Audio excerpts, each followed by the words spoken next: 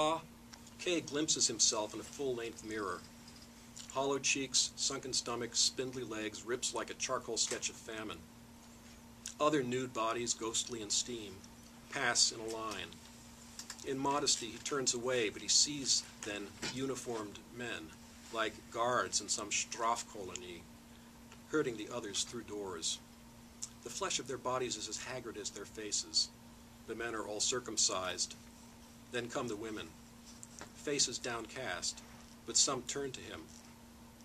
Otla, Ellie, Valley? Another woman turns her imploring face to him. Milena? The doors close, and he is alone, but for two guards murmuring in German the angelic tongue of Goethe and Kleist. Kay is invisible to them. Their gleaming leather boots, their gray uniforms, the stark black and white device on their red armbands show none of the Prussian love of pomp. This is something new, yet it is the old story. Enough then. Let it be done. Let every child of Israel be run through the harrow and tattooed with the name of his crime, Judah. All but Kay the invisible, the impervious. Instead of him, they have taken Milena, not even a Jew, for the crime of having loved him.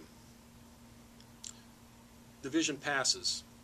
Kay dresses, slowly apprehending that the hotel is not style, but a force as implacable as history.